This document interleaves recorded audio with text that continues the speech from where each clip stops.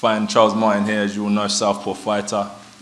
Big, tricky, all credit to him for taking himself from zero to hero, and the journey that I'm following as well, from zero to hero myself.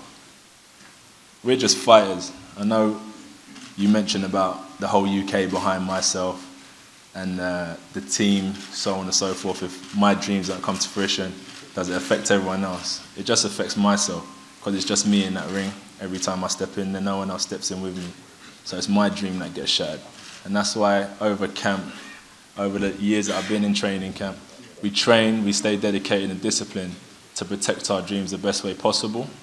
That's why if he wants to box, we can box. Or if he wants to go to deep waters, you know I'm here to fight. That's why these shows sell out, not just myself, the amazing undercard they put on, but they know when it comes to these big heavy hitters, we don't play games, we're here to go to war. And as I said, we just got 2 generals in the ring, and the best army wins. So I look forward to it. I'm looking forward to Saturday, and I appreciate everyone coming out this afternoon.